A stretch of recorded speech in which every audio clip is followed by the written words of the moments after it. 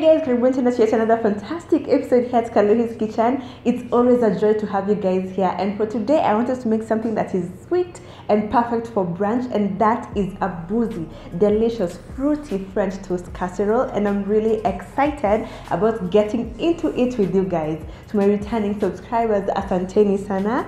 It's an eternal pleasure to have you guys walk this journey with me. And to my new watchers, I know 100% after this video I'm going to earn your subscription. That said guys, let's get into it and let's make something super delicious. Karibuni.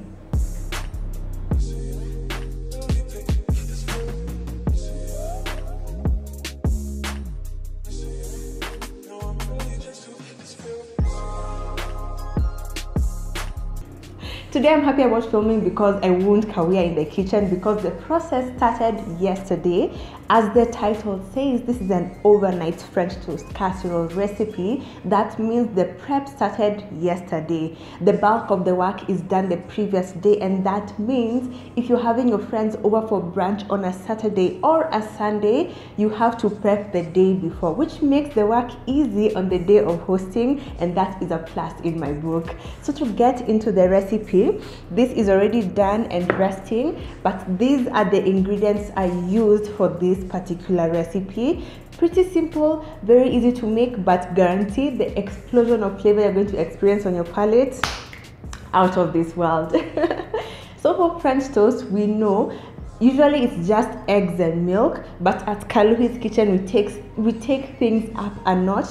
So for this recipe I'm using milk 100%, yes, but the body of the dairy is actually from the whipping cream. Whipping cream is a lot richer compared to just plain whole milk, and that makes the French toast a lot more richer, a lot more moist, and a lot more delicious. Of course, we have our eggs as well, and to spice our French toast casserole, I went with cinnamon and nutmeg. More cinnamon and less nutmeg, but you can vary the ratio according to what you personally prefer. To introduce a bit of fruitiness, I went with blueberries, and then to elevate the flavor, I went with a bit of dark rum. Dark rum really goes so well with the sweet dishes you make at home, and it's perfect for this recipe. The dark rum also complements the brown sugar that we use for this recipe, and all the flavors we have here will really come together, and I'm really excited about this beauty. You can use regular bread for this, however I recommend you reach out for your brioche or your déjeuner. I used déjeuner for this one, and I found mine at the Carrefour bakery. You can also find some at the Art Cafe bakery. Whichever way you go, any bread will work, but go for brioche or déjeuner. Now let's get into composing our casserole. The first thing you have to do is to slice your bread and then arrange them on your oven-proof casserole dish. Once your bread is arranged, we're going to reach for our fruit of choice, and that is our blueberries. I bought my blueberries from Carrefour. There was an offer going and I couldn't let it pass me by. Our punnet went for about 100 bob, so I grabbed some. So to prepare our blueberries, just dump them in a bowl, and to that bowl add some icing sugar and then give them a quick toss. Fit the blueberries in between the bread slices until they're just inserted. It doesn't have to be a perfect fit, just make sure they're inside the bread and they're going to nicely explode while it bakes.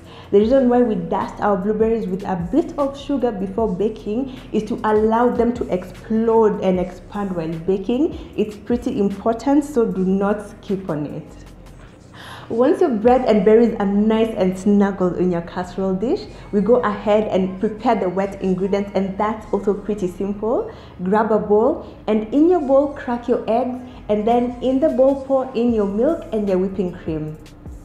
Add in your brown sugar and then dump in your 2 spices. Finally, pour in your dark rum and then proceed to whisk. Once everything is combined, we're ready to put everything together, and that is also pretty simple. Just drag to the fore your casserole dish that has your bread and berries, and then pour the wet ingredients in until everything is in the casserole dish.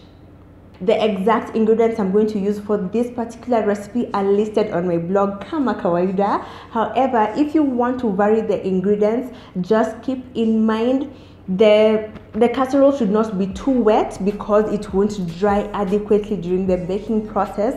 Neither should it be too dry because you don't want to eat sawdust, as in you want a nice eating experience. So balance is key. What I would recommend is once you pour it in, it should cover it slightly above half. That allows the bread to absorb all that goodness and for the baking the next day to be nice and delicious. Once the wet ingredients are poured in, cover your casserole dish with a cling film and then let this rest overnight in your refrigerator. And here we are the next day with our delicious casserole dish. It's rested overnight, and the reason why it's important for you to let it rest overnight is to allow the bread to absorb all those delicious, nice flavors and to allow the flavors within to complexify and really blossom, and that will give you a beautiful result at the end of this.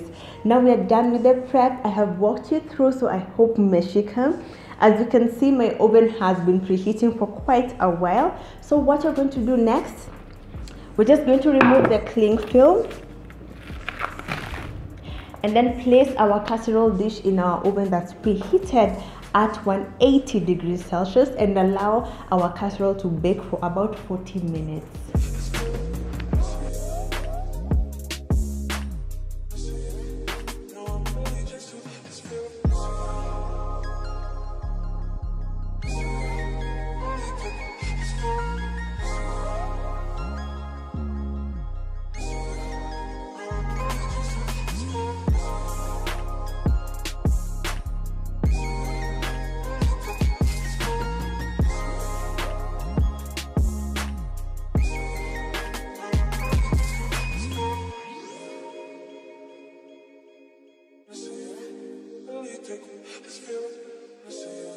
One quick video and a delicious recipe later, we are here with the most beautiful and most delicious French toast casserole, and it's always exciting for me to show you guys that it's so simple to make delicious food right at home. This looks fantastic. My entire neighborhood smells amazing courtesy of what we've just baked, and I'm really excited about giving this a taste test. So let's go right in.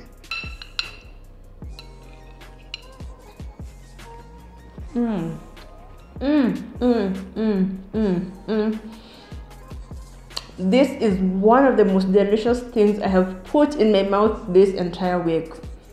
Absolute perfection. Your fork first cracks through the crunchy exterior and sinks into the pillowy interior. Upon first bite, you can taste the warmth of the cinnamon and the nutmeg. The burst of the fruitiness just explodes in your mouth. The creaminess of the whipped cream really wraps everything together. The booziness of the dark rum does elevate the flavor. And the time with which we used to garnish this added a nice fresh complexity to this and elevated it from 0 to 100. This is a 10 across the board, and I can't wait for you guys to try this out. Don't forget, kama kawaida, the exact recipe conceits are on my blog, link on description box. Do try this out, be it for Saturday brunch or Sunday breakfast with your friends, and I am sure you're really going to enjoy this one. And once you do, snap a pic, tag me on any social media platform. I would really love to show you off. If you're yet to subscribe, please do. If you already have, give this video a thumbs up. It helps me with reach. And if you have someone who would benefit from this video, share this video with them, because I do think they would really benefit from the deliciousness we've just prepared. I hope you love this video, guys. So see you on my next one as well. Bye.